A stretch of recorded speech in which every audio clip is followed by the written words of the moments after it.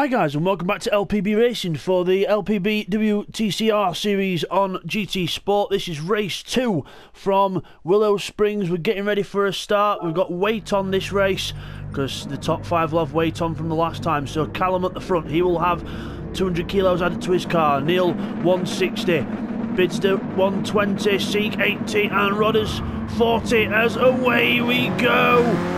Good start by everyone. Obviously the front wheel drive's a bit slower off the grid, and we've got someone kicking up the dust already at the back as we head down towards turn 1. Brilliant stuff as we head down towards turn 1. Let's put the racing info up there so you can see where people are. Bidzster getting mobbed backwards as everyone goes into turn 2 together. Neil Farmack third, Bidzster on the inside in fourth, trying to give people space. Rodders side by side with him. There's Rodders. As we're just going to switch to the other camera, see what it looks like for this race. As we go down towards the chicane, Rodders on the inside, and then Jamo trying to sneak through as well. Bidzster hung out to dry, and then he's going to try and keep the inside. Task 1 looking to attack as well. Incredible stuff. Jamo and Rodders, the two teammates together, the two Lexuses, and then now the Subaru's going to try and go up the inside of Rodders. Task 1 trying to take opportunity here. And these variable cameras are a lot better than the standard ones on this track, so we'll keep with these. As we go down the back straight, Task 1 ahead. Rodders will have the power in the Lexus though. Watch out for this. Meanwhile, Seat 1 and Neil Farmack close together. BMW versus Audi. Rear wheel drive BMW, front wheel drive Audi. As we come down towards the next corner, Callum in the lead. Seat 1, Neil. Then back here we've got Bidzster, Jamo. Then further back we've got Task 1 with Rodders up the inside. And the last corner, Rodders having a sneaky look at the inside but no way through. As we look back towards the leaders, so Seat 1 second place, Neil third. Bidzster under attack from Jamo. The power of that Lexus is incredible down the straights, but Bidzster having none of it into the corner. Bidzster defends the inside. Good job there. As we look back at Task 1, and then we've got Stacker and Rodders together. Rodders keeps ahead of Stacker, so Rodders goes back behind Task 1 there, so lucky for him. There's Seek 1 with Neil Farmack right behind. Bidzster closing up as well, so Bidzster's on the move. So Bidzster's car really liking this circuit. As we go up through this, up through the complex section, up to the top of the hill.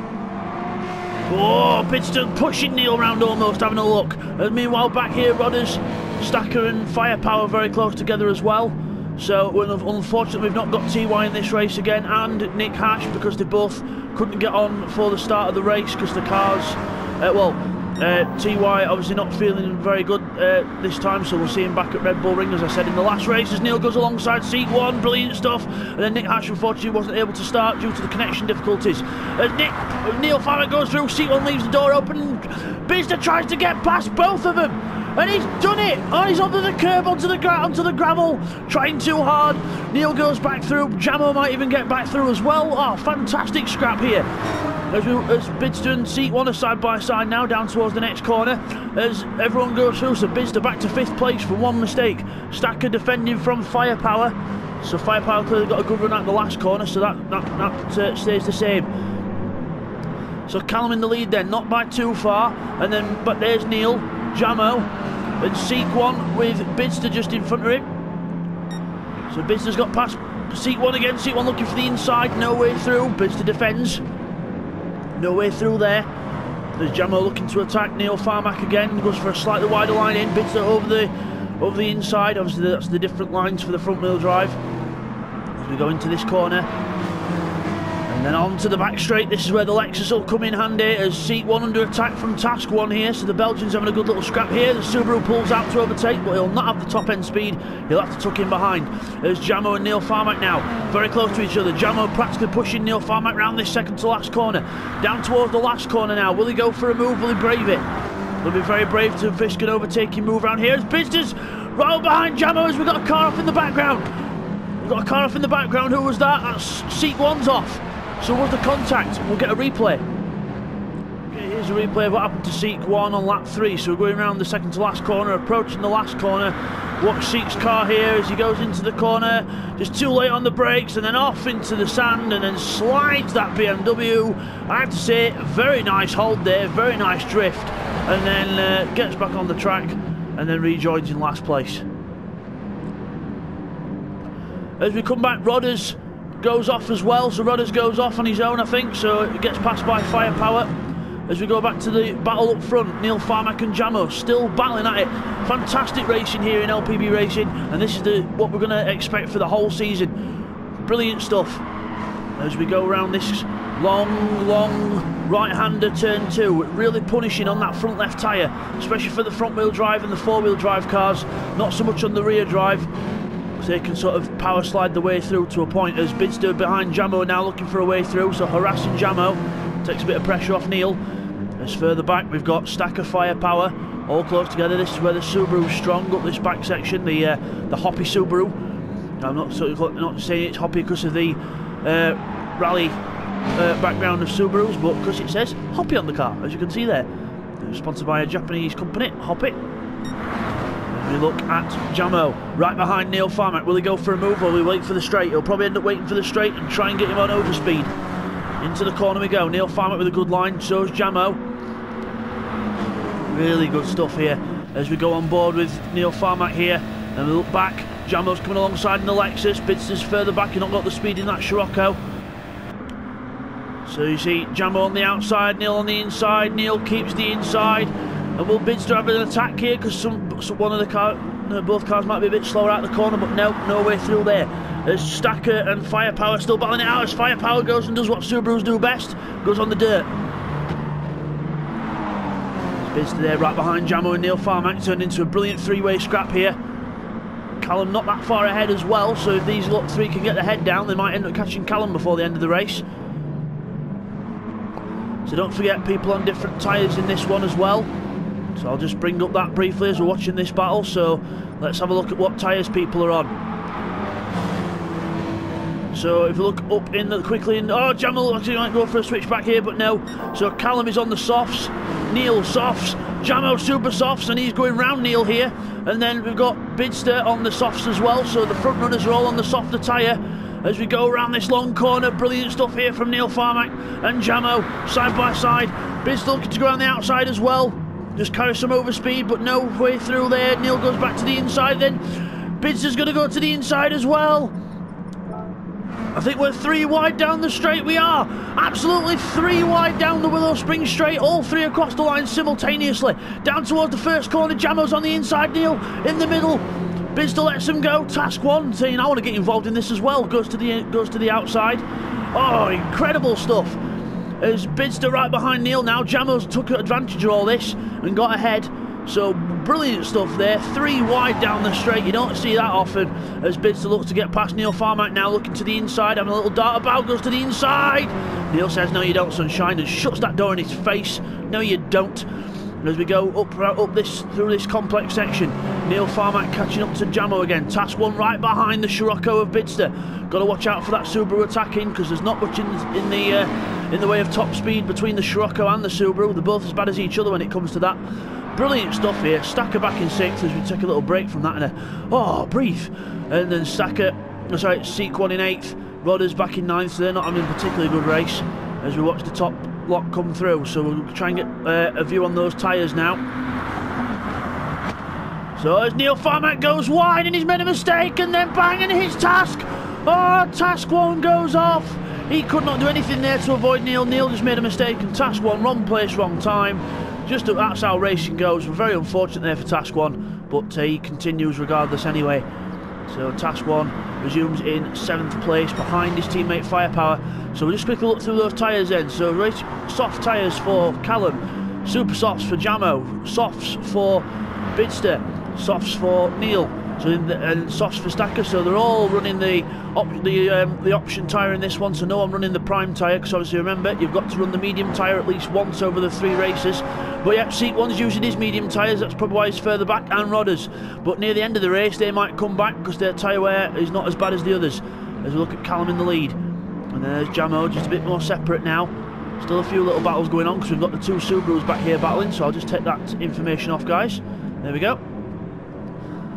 Firepower defending from his teammate. Oh, very close as he comes up over the curb. Task 1 goes to the inside and goes through. I think Firepower would probably go very wide there, just letting him go. So he knows his teammate's faster, just thought he'd let his teammate go ahead and pull him along. So sensible stuff there. Good teamwork by the 2 Subaru boys. Meanwhile, here's the 2 guys at the back on medium tyres, Seek 1 and Rodders. So Seek One obviously had that excursion earlier, and Rodders obviously a few excursions himself, just not feeling those medium tyres, but they might come in towards the end, so you never know. So as we go back to a look at his teammate then, Jamo in the lead, makes a little mistake on the gravel there. Oh, on the sand, very close to making a big mistake there. That's where he made a mistake in race 1. He's got to be careful not to repeat that. Because this man Bidzster is right behind him, and he looks like he's hungry for something. Looks like he's hungry for a win. But Callum is quite far ahead still. As we go up through the complex section, as the two Subarus are still battling out with each other.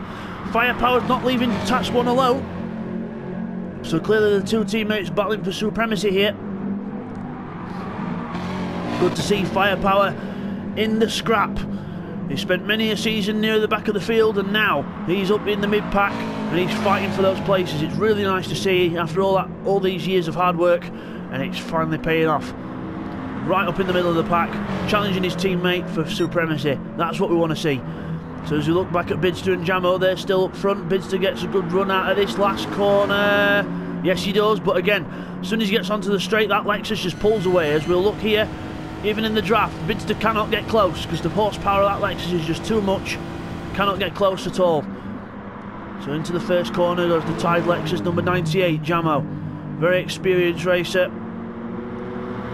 Been with LPB racing since the start, so good to see Jamo up front. And Bidzster right behind him. Callum's leading the race, obviously, the number 1, the champion from last season. Callum leading the way. Looking quite dominant here.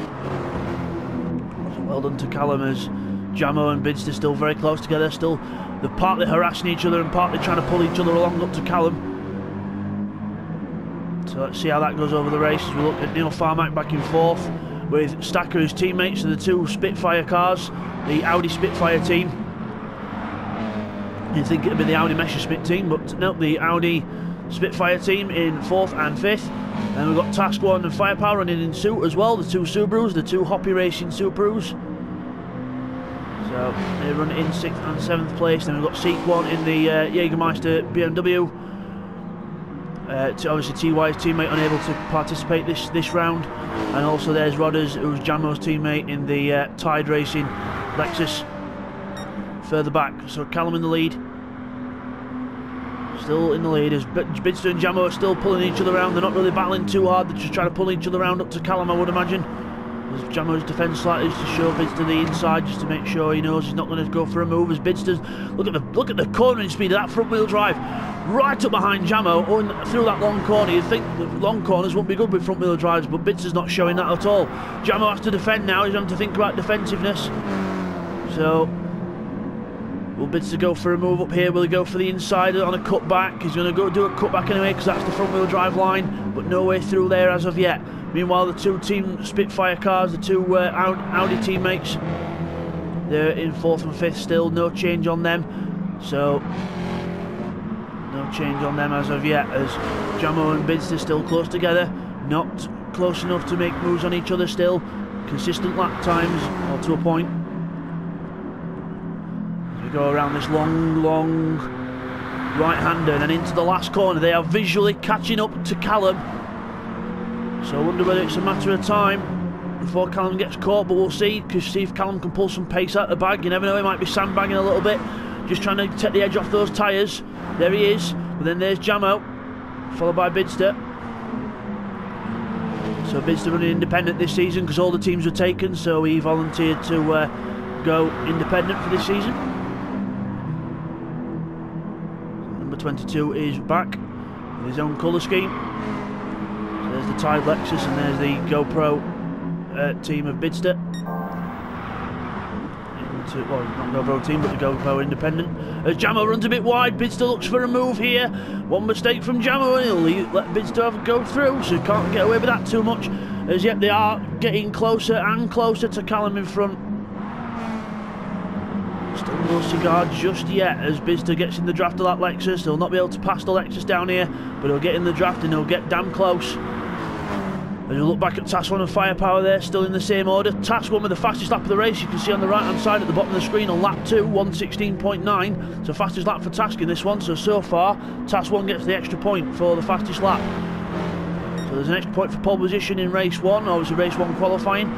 And then obviously an extra point for fastest lap in all 3 races. So those 4 extra points could mean the difference between champion and not champion at the end of the season. So they're all very important to do. As we go around the first corner, both cars into the first corner nice and clean there. Callum with a bit wide there, a bit of a mistake from Callum. Rare mistake, so unless he's feeling the pressure because he's being caught, because he knows he's being caught. As we see a bit more dust from Callum, you can see they're all more or less in the same shot now. There they are, catching right up to Callum. As Bidzster closes right up in this section is the front wheel drive heaven. As we go into the next corner, Bidzster looks for the inside, but no way through. Jamo keeps that door firmly closed on the inside, not leaving a single gap. As we go down through the bottom of the hill, this is where the rear drive will get on the power well. And meanwhile back here, Stacker and Neil have swapped round.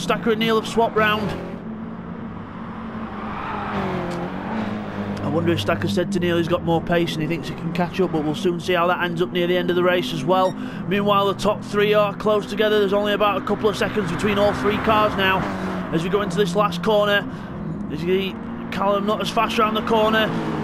No, he's not as fast around the corners at all, so I think it looks like Callum's tyres are on the way out here. And here comes Jamo, the speed of that Lexus.